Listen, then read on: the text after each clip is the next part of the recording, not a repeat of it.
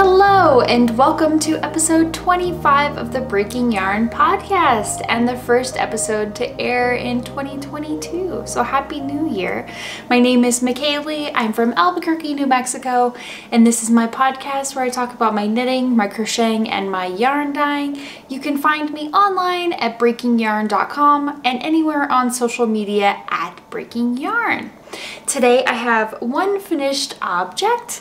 I have 3 whips. One of them is brand new that you have not seen yet before.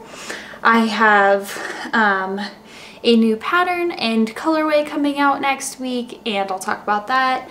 I have a few acquisitions, things I've gotten over Christmas that are knitting related, and I thought I would share with you. And then also I have a new make along to announce that I am co-hosting. So let me, I'll tell you about that in a little bit. So my only finished object are these socks.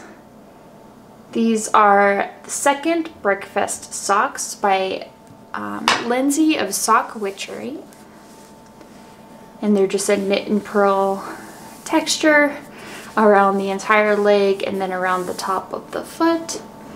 And the colorway that I used for this is by Purling, and the colorway is called Foggy Mountain. And it has a lot of grays and blues, or not blues, greens. Sorry. I did make a few alterations to this pattern as well. I did a knit to, purl to for the ribbing. And I also did an Eye of the Partridge heel flap instead of a slip stitch heel flap. Let's see, I don't think I made any other alterations, but those are my finished socks. And my goal was to get those done before Christmas, and I met and exceeded that goal by a few days because I wanted to be done with these socks before the start of one of my whips, which I'll get into next. This whip is in a project bag by Danielle of Midwest Stitches. She so sweetly sent that to me. And this is housing my zebra yarn advent from Zebra Yarns, Anna of Zebra Yarns. So this is where I am. I'm knitting socks 2 at a time on individual 9-inch circulars. My Chowgu, these are fixed. I got these from my local yarn store, the yarn store in Nob Hill. I picked these up because I wanted to make sure I had enough needles. And one of my Chowgu interchangeables, the cables actually broke. I've never had that happen. So I decided just to pick up a few fixed for this knit along. And this is what my sock progress is.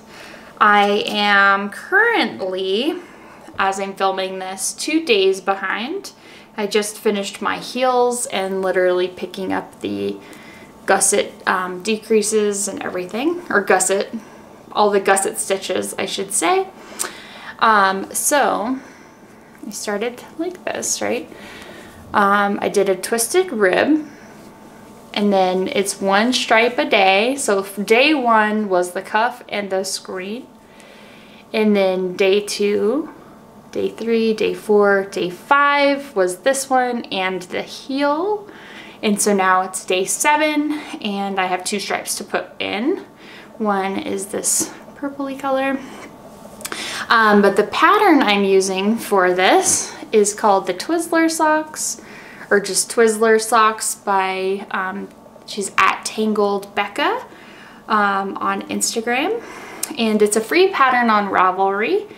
It is only a pattern in the size medium, so for 64 stitches, but you can easily add stitches and figure out the math because it's just a 4-stitch repeat, so you can easily convert it to a larger size if you're interested in the sock pattern. So that's where I am. I have both of the heels done.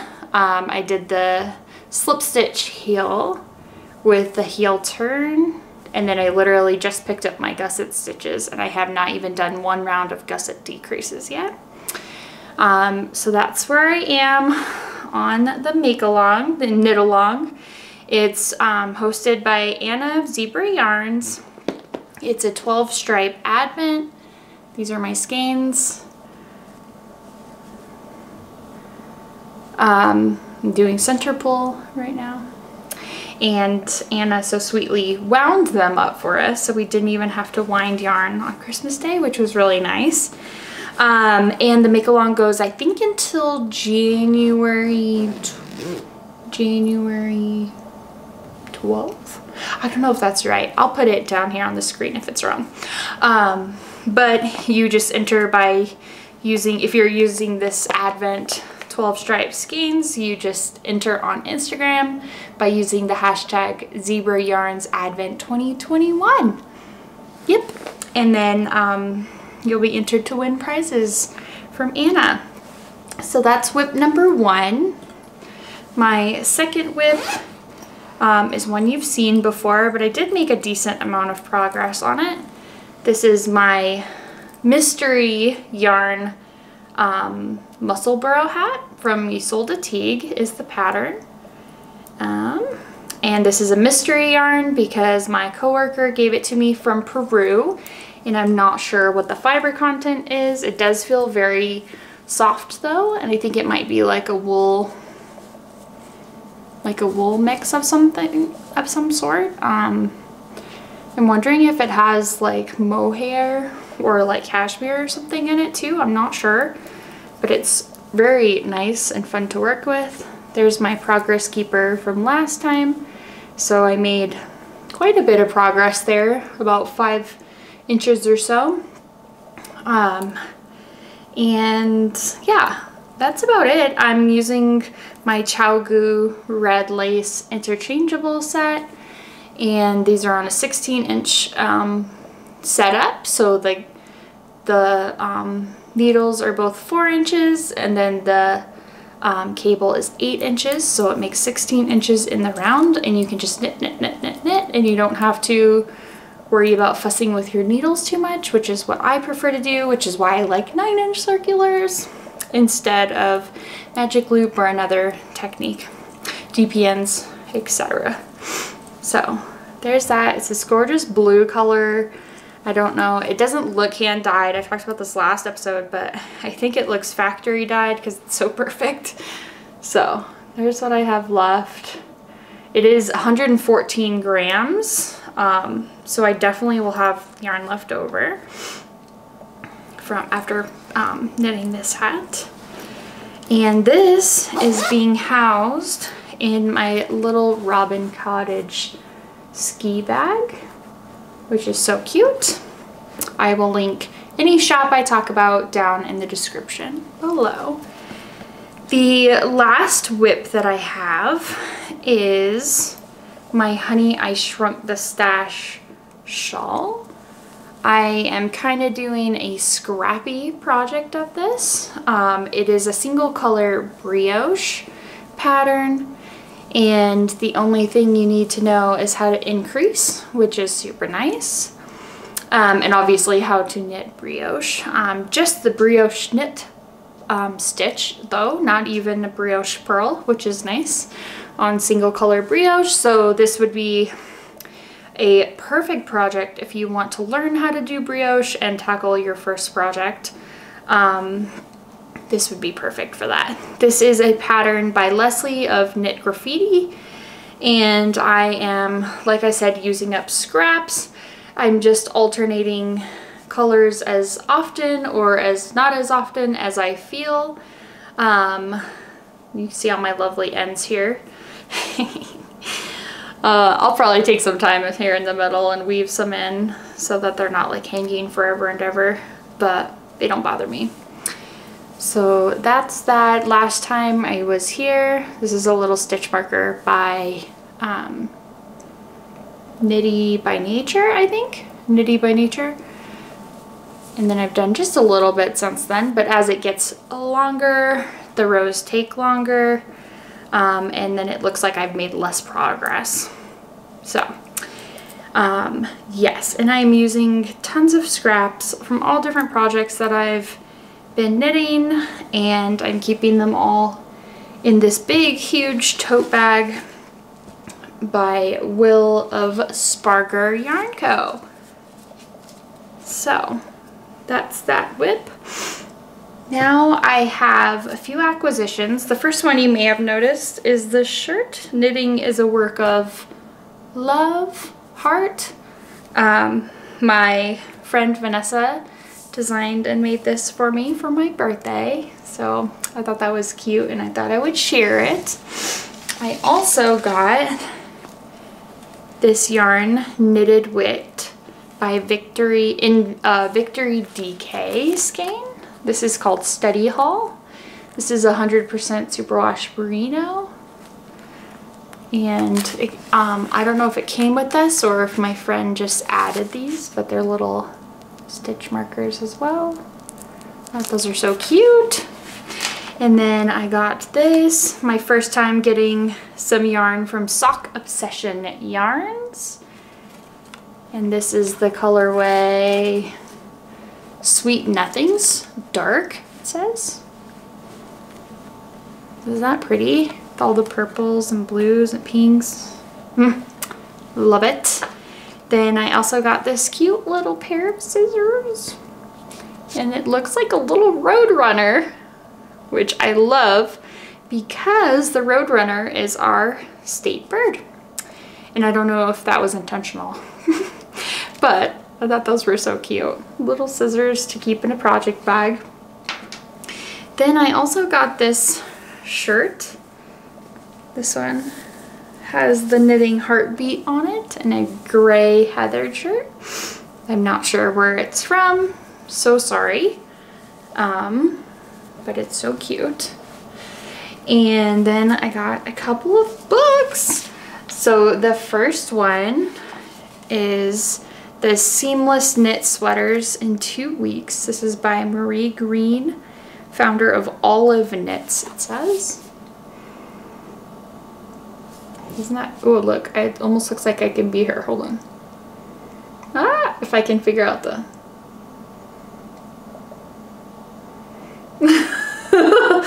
there you go. Just kidding, I'm being silly. Okay, but there's tons of like cool sweater patterns in here. Even some cardigans and stuff too. So I'm excited to look through this and dig in and see if something inspires me. But yeah, I'll look at that later. And then I also got this book, 400 Knitting Stitches, so more stitch dictionaries. This one is by Pottercraft, and I'll link these down below as well. These ones are they're really good, and the pictures are all easy to see and easy to follow. Stitch dictionaries are awesome for inspiration, but they don't make designing easy. I kind of had this in my mind that, oh, if I just had some stitch dictionaries, it'll be so easy. It's not. Most of the time, the stitched dictionaries are for flat knitting. And if you're knitting anything in the round, you have to make adjustments and changes. So it doesn't make it easy, I'm just saying. And it doesn't always work out the way that you anticipate it to work out. But I got this other one, 750 Knit Stitches, the Ultimate Knit Stitch Bible. And this one is by St. Martin's Griffin, I guess. I think. I'm like, who is this by? I don't know. I just see stitch dictionaries. I'm like, yeah. Knitting Stitches. 700. Oh yeah, that's the name of the book. St. Martin's Griffin, New York. I don't know. I'll link this down below too on Amazon. But so those are fun acquisitions that I got for Christmas and my birthday. Like this one was birthday. And I think the rest were Christmas. So That's fun. I do have a new pattern coming out on the 7th, on January 7th. This is my Skylar white sock pattern, and also the colorway Skylar white will also be in the shop the same day. It comes out on Friday the 7th. So I'm really excited for those. I designed these after Skylar White's bracelets that she always wears in the show. They're called Liquid Metal by Sergio Gutierrez.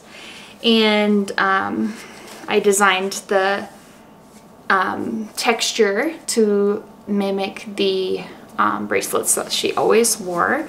And of course, this is her colorway.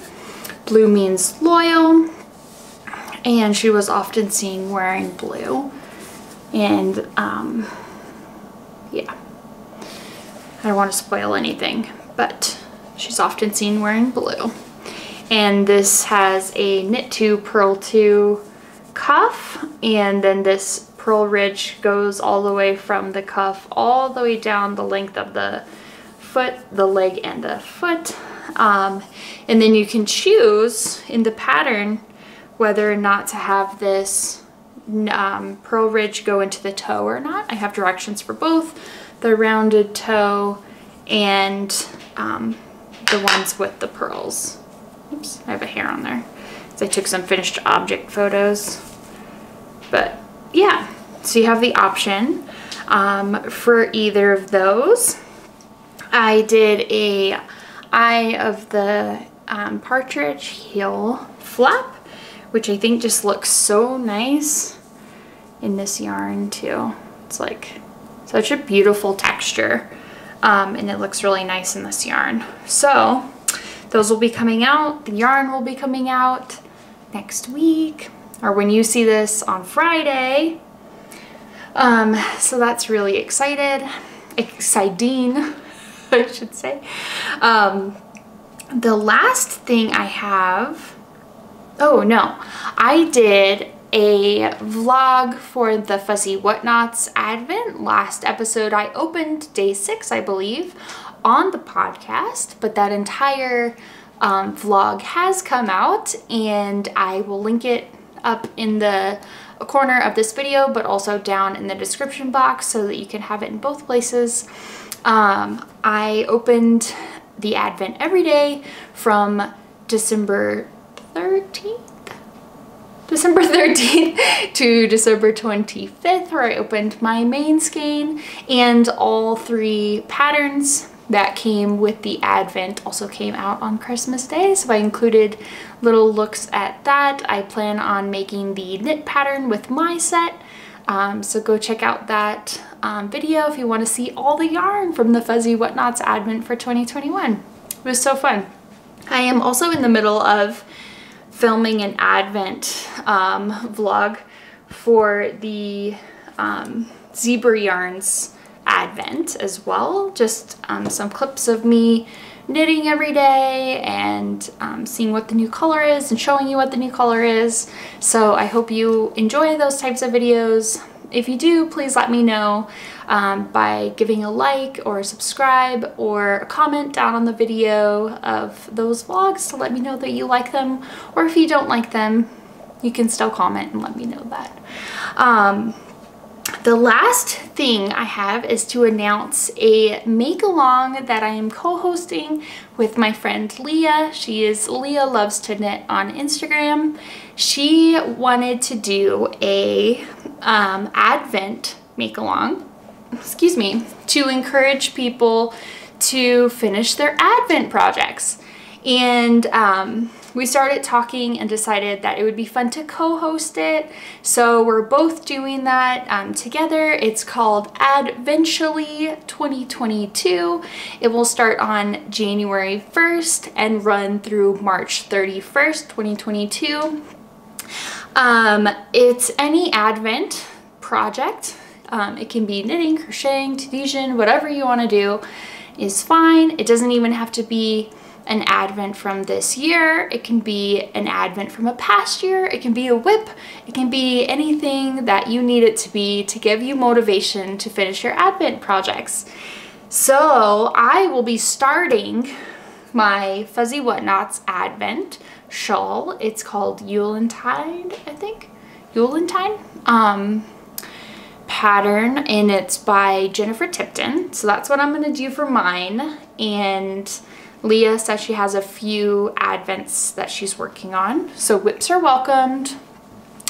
But it'll be fun. I think those are all the rules. Post on Instagram your finished objects. Hashtag Adventually MAL for Make Along 2022, and you will be entered to win some prizes. Leah is picking up some fun yarn from a yarn store in Florida, and I will be giving away a $50 gift card to Breaking Yarn as a prize as well. So please join us. I hope you will join us for that make along. It'll be a lot of fun, and hopefully it gives you all of the motivation that you need to finish your advent projects. So that's that. It starts January 1st and runs till March 31st, 2021. I will also post details on Instagram, as well as Leah will post details on Instagram. She's at Leah Loves to Knit. And yeah, we'll have to see, love to see your projects and your progress that you're making, and eventually your eventually your finished objects. So I hope you will join us for that, a little bit of make along fun. We are thinking it will be fun to do a knit time on like FaceTime or on Zoom or something like that. So if you're interested in that, let us know. We'll have to figure out schedule wise. She has a few young kids and I have a young daughter as well. So we'll have to figure out, you know, if spouses can help or somebody else can help out, if we choose to do it during the day or before bedtime. So that's that. Thank you so much for joining me today for episode 25 of the Breaking Yarn podcast. I appreciate you being here, watching the videos. Please subscribe if you like to see more, and we'll see you next time. Bye.